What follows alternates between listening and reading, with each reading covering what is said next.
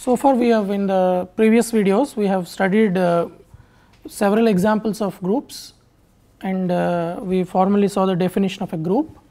So let us continue this. We will study in this video some properties of groups and some important types of groups. Okay, so let us recall. I will spend 2 minutes recalling. So if G is a group, remember in the other videos I said G is a group under a specific operation. So let us say under an operation star. So that means it is closed under star. In other words, G cross G to G, there is a binary operation. There exists an identity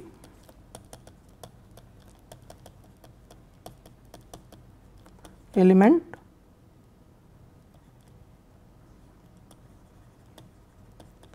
every element has an inverse,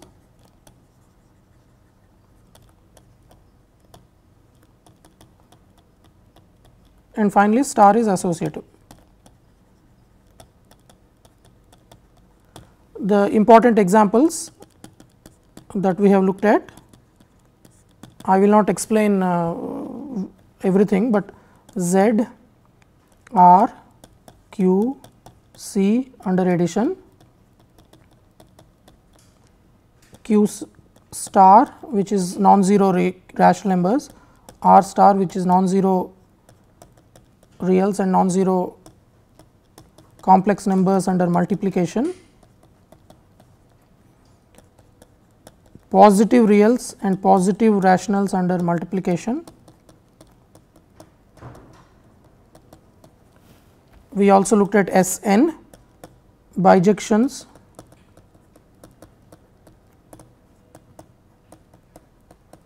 okay, and I think we looked at roots of nth roots of 1, unity. We looked at rotational symmetries of an equilateral triangle, and we also looked at some matrix groups. So this is just to recall what we have done so far. So next I want to study some examples, some properties and different types of groups. So the first I want to define is a group G comma let us say star is called abelian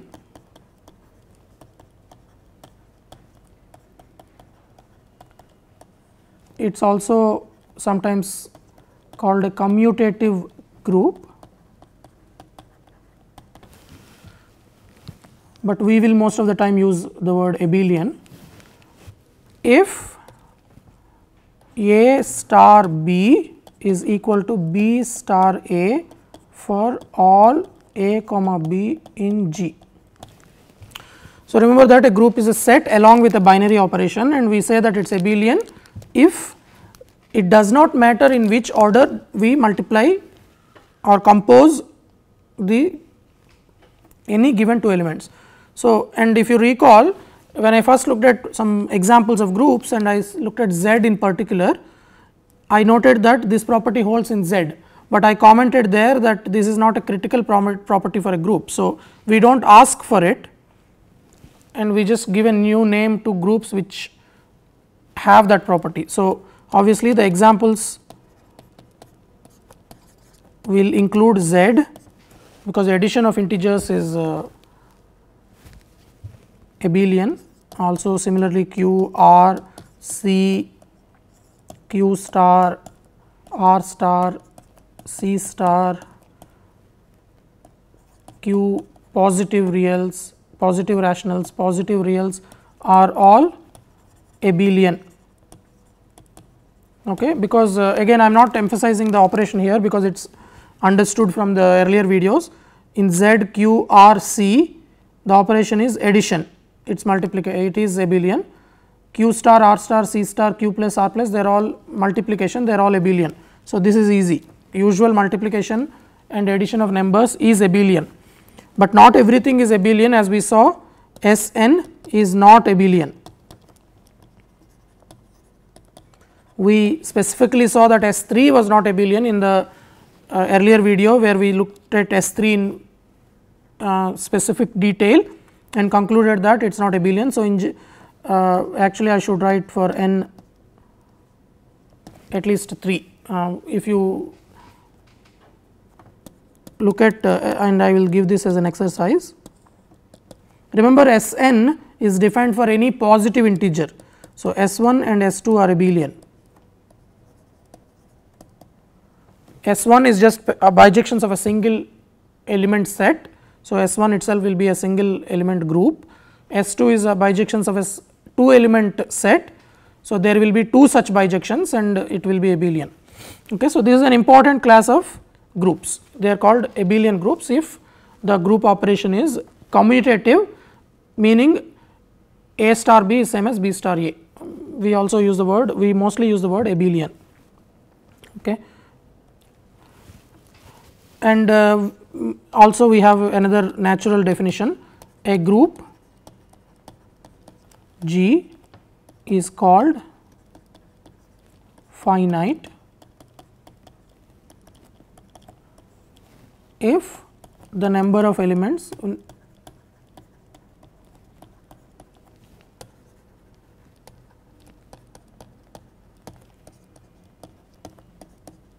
very natural definition. So, G is a finite group if it has finitely many elements. Okay. So, as you can see here, I have already omitted to write the binary operation because it is not required for the definition. It is a purely set theoretic notion. A group is finite if as a set it is finite. So, again examples, Sn is finite. Okay. As an exercise you can do this. Sn has, this is true for all n greater than or equal to 1. Sn has n factorial elements, and of course Z, Q and so on, the other list of groups. Remember, Z, Q, R, C, Q star, R star and so on are not finite groups. Okay. A related definition, if G is a finite group,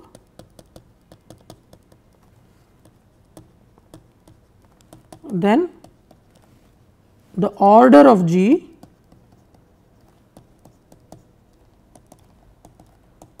is defined to be the number of elements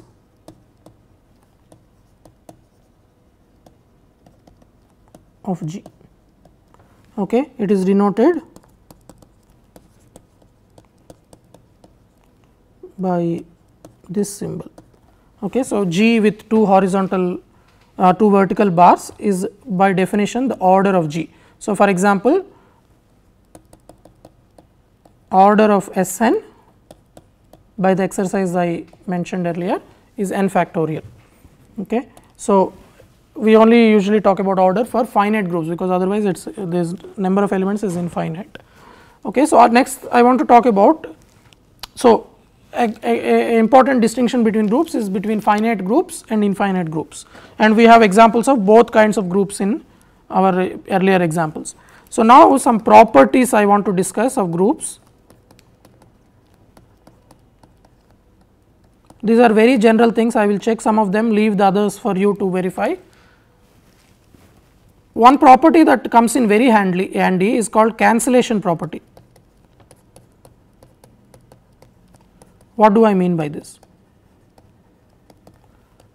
Okay. So, let us say G is a group,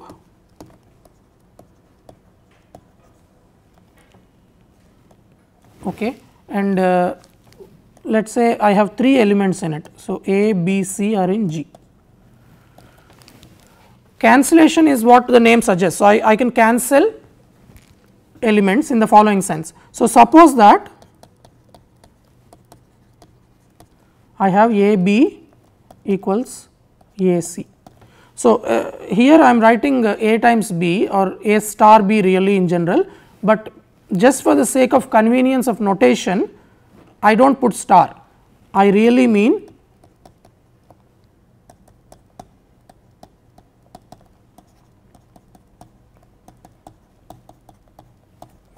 but as you will agree it is easier to write without star. So, I will just write A B equals A C, but when I am talking generally about a group I will suppress the star symbol. So, and I write A B equals A C. Okay. So, then so I have A B, A star B or A times B, I use all these words, just it is easiest to say A B equals A C. So, if A B equals A C, then the cancellation property says we have B equals C. So, A B equals A C gives B equal to C. In other words, that is we can cancel A. So, we are used to doing this in school, right. If you have A B equals A C, we can cancel. This is okay, this is what I am doing. But in an abstract group, this is a valid operation is what I want to now emphasize. Why is this? So, let us do this, first time you are seeing this perhaps. So, let us check this carefully step by step. So, what are we given? We have been given A B equals A C. So, I am going to use in the proof now only properties of groups that are contained in the definition. I do not want to use any properties of numbers or functions or rotations, any kind of complex numbers, anything that I know before I do not want to use. I only want to use group axioms or group properties. This is what the subject of abstract group theory does. So, I have this is an equation in G. Now, I can multiply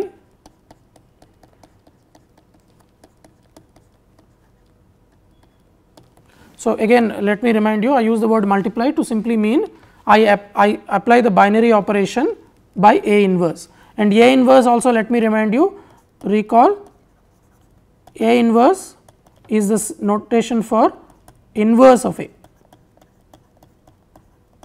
So, if you have two elements that are equal in a group, by multiplying by A inverse they will remain equal. Okay. So, if A B are equal, A B is equal to A C, A inverse times A B equals A inverse A C, that is just a set theoretic property. If you have two elements and you multiply by the same element, they will remain equal. This is the meaning of binary operation. But now, I am going to use the associativity of my group operation. So, this is using associativity. So, I have used the property that we have associativity, and I have earlier also used the property that I have inverses. So, remember that is an axiom of a group. In order to even talk about A inverse, I need to have it in the group, which exists because it is a group. Similarly, I have used associativity at this point, but now because A inverse is a inverse of A, this is simply E times B. This is because A inverse A is identity. This is the definition of inverse. And what is the definition of identity? E times B is equal to B. This is because E is the identity.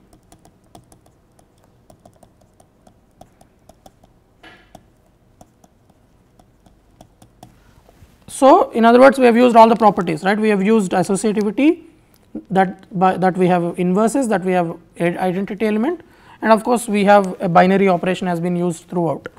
So, this is remember what I wanted to prove. So, you have A B equals A C implies B equal to C. This should recall for you something that you have done in school or for a long time when you are solving. This should remind you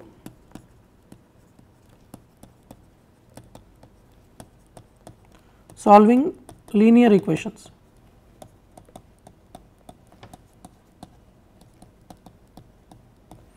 Okay, so, you have let us say 2x plus 3 equals 5x plus 9, something like this. So, here if you want to do this, if you solve this, what do? You can subtract 2x and subtract 9. So, this will give you 3x equals minus 6, implies x equal to minus 2.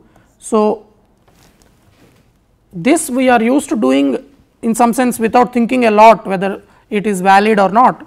It is not always valid, and in order to make it valid we have to define proper mathematical structures, and a group does that. A group allows you a systematic correct setting where you can perform such operations. Many of the things, so adding, subtracting, multiplying, cancelling, all these are valid operations in a group. So, this is just a side remark, do not think too much about it. I am just trying to justify why cancellation property is something that we are used to dealing with, and in the new setting of an abstract group we have it. Once you have a cancellation property, we can do some more things. So, a group, remember a group always contains the identity element. I keep saying in all my videos I have been saying that existence of the identity element is an important part of definition of a group, but I have been sloppy if you noticed in earlier videos, whether sometimes I say it has an identity or the identity, but now I will justify everything by saying a group has a unique identity element, namely a group cannot admit two distinct identity elements, and hence we are allowed to say the identity element of a group. Why is this? Why does it have a unique identity? So, suppose not. So, suppose, so why? We have to prove this, right? Anything we write we have to prove. So, suppose that G has two identities, let us say E and E prime. Note that we have been using the letter E to denote identity element of a group. So, E and E prime let us say serve as the identity, and at this point let us recall also the definition of the identity element. What is an identity element? It is an element which has the property that when you multiply any element of the group with it, you have to get the element back. So, for example, when you multiply E with E, you get E. This is the definition of the identity element. So, E is the identity element, small e is some other element, I mean it is some element of the group. So, E times E is E. But what is E times E prime? E prime is also the identity element, an identity element of the group. E is an element of the group. So, E times E prime must be E because E prime is an identity element. This is because E prime is the identity element. E prime is the identity element means G times E prime is equal to G for every G in the group G. I am applying it to E. So, E prime, E times E prime is E, but then E times E is also E. So, E times E is equal to E times E prime. But now cancellation property says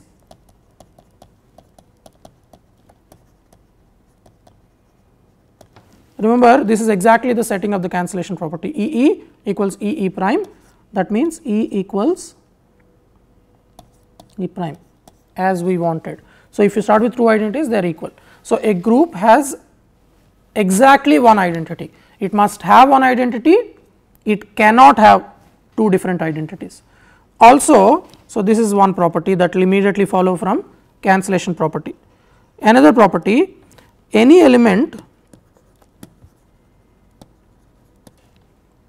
of G has a unique inverse. Okay. Again, if you go back and see the videos earlier, I have been sloppy. Sometimes I say let G be the inverse of G, let G inverse be the inverse of G, or let it be A inverse of G. I have been maybe inconsistent in my usage, but again I will prove that inverse has to be unique. So, let us say G is an element of all the arguments here are very standard arguments, but they are critical arguments to understand group theory, how to work with abstract groups in order to understand and familiarize yourself with these things, you have to understand these arguments. They are simple, but if you are seeing them for the first time, they will require some getting used to. So, let us say G is small g is an element of capital G. So, suppose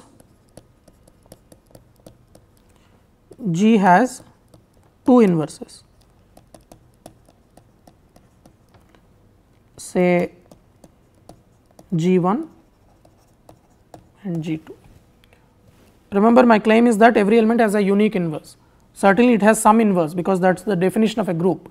Every element has an inverse, but suppose it has two inverses. So, then we know that G times G1 is equal to the identity element by definition of an inverse, but so is G times G2, because G2 is also an inverse of G, but again cancellation property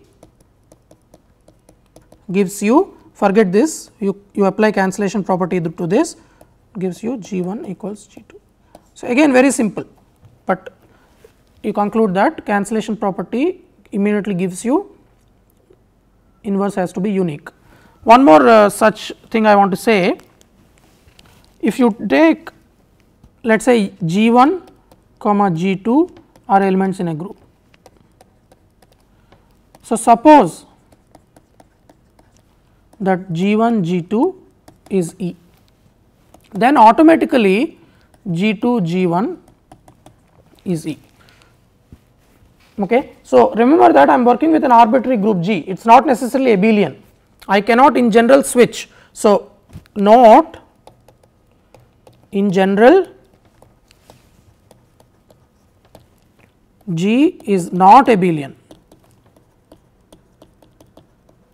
So, it is not true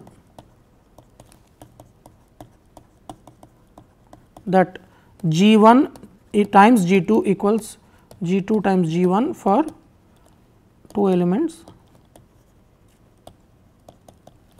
G1 G2 of G.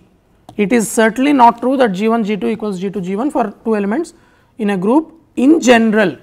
However, if G1 G2 is equal to E, it must automatically mean that G2 G1 equals E. So, inverse, so in other words, if G2 is inverse of G1, they commute, and this is again an easy application of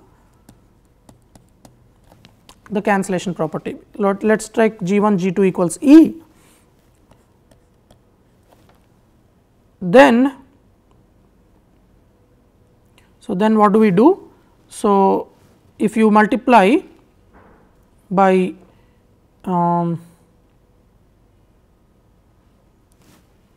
so, I want to conclude that G2 equals E, G2 G1 is equal to E.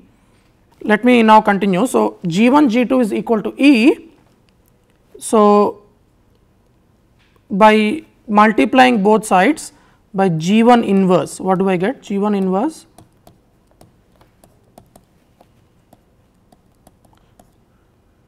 okay. So, I do not need this.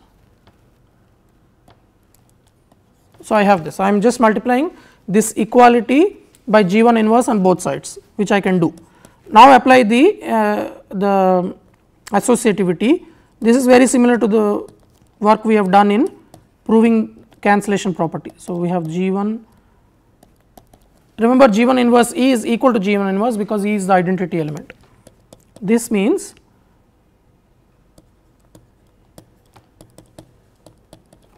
because G1 inverse G1 is E, and finally, this means G2 is G1 inverse. Note that means if G1 times G2 is equal to E, using group axioms we are able to conclude G2 is G1 inverse. And earlier in the previous slide I have shown that inverse of an element is unique. So, G2 is the unique inverse of G1. So, that means now let us see what we want to prove. G2 times G1 to prove the whole thing here is to prove if G1 G2 is equal to E, then G2 G1 is also equal to E. So, why is this true? But because we have already concluded G2 is G1 inverse, so G2 G1 is G1 inverse G1, but G1 inverse G1 is by definition of the inverse identity. So, if G1 G2 is identity, G2 G1 is equal to identity. So, this in order to check something is the identity element, it is enough to check the something is the inverse it is enough to check that product in one direction is identity. And similarly, one more property, maybe I will leave these as exercises for you, very similar to the work that we have done in these things. So, if G is an element of G, then G inverse whole inverse is G. So, this is exercise 1 for you. This means that inverse of G inverse is G, which is actually, if you just write out what it means, is obvious. Similarly, if G and H are elements of a group G, then the inverse of G H is H inverse times G inverse. So, these are also easy exercises that I encourage you to do, just they will follow from the definition of inverses and group axioms. Okay. So, and some more notation now I want to introduce in order to talk about multiplication tables.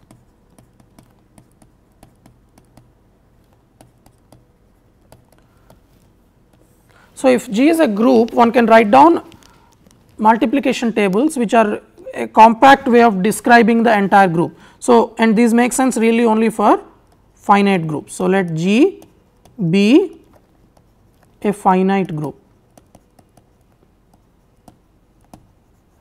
Recall that a finite group is a group which has only finitely many elements. So, for example, S3 or group of, so group of nth roots of unity.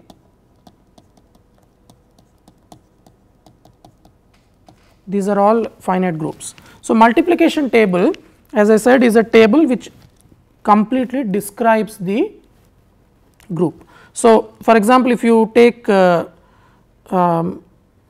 group of 4th roots of unity, if you recall from earlier today, earlier in the videos, I defined this group, which is the group of 4th roots of unity.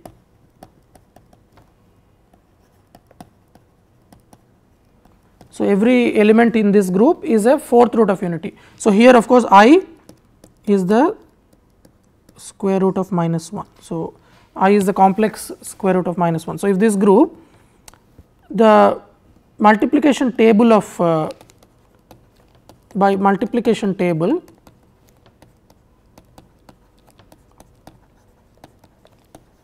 of this group, I mean the following. So, I am going to draw a table like this. I will have one row for every element of the group and similarly one row, one column for every element of the group. Okay, so, I am going to draw a grid in some sense. So, a multiplication table. So, clearly this only is possible if the group has only finitely many elements. If it has infinitely many elements, we cannot just contain the information in a table like this. So, in any position, for example, if this position I have I in the row and minus 1 in the column, I will write down the product. So, in this case it is minus I. So, for example, let us just do 1 times anything is itself. So, this is just this, minus 1 is minus 1, 1 minus I and I.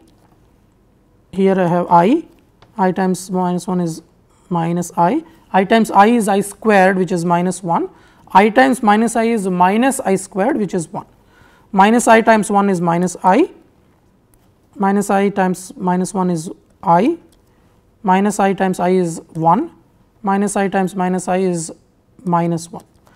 Okay. So, this is the multiplication table of this group of 4th roots of unity.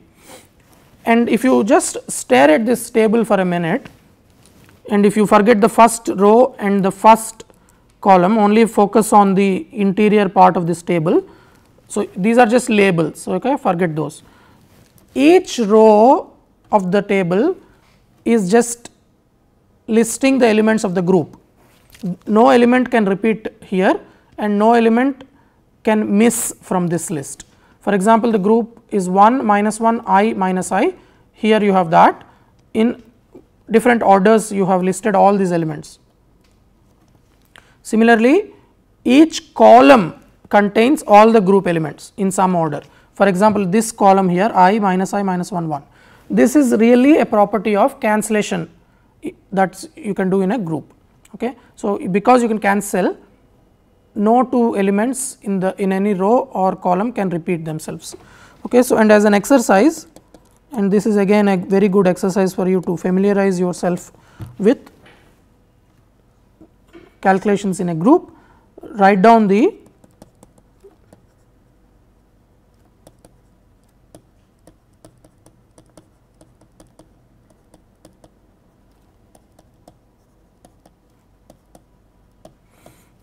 remember S3 from earlier video, S3 was the group of bijections of a 3 element set. So, if you recall, I have used this notation.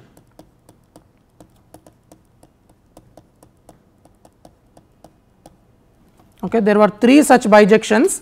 If you go back to the beginning first video, I have completely described each element here. F1 was the identity bijection, F2 is the bijection which fixes one and interchanges 2 elements. I do not remember exactly what it is, but go back to it and write down the multiplication table. So, along these lines that we have done for this group, it will have 6 rows and 6 columns, and you have to fill in each spot in the table, and as a way to check your answer, make sure that the table that you come up with at the end of the work has the property that this entire group is listed in each row and each column. If some element is repeated, then you have made a mistake. If some element is missing, you have made a mistake. So, make sure that you verify that each element appears in each row and each column exactly once. So, I will stop with this today in this video. Please make sure that you do the exercises that I have assigned, and when we meet next time, we are going to study subgroups of a group and look at more properties of groups.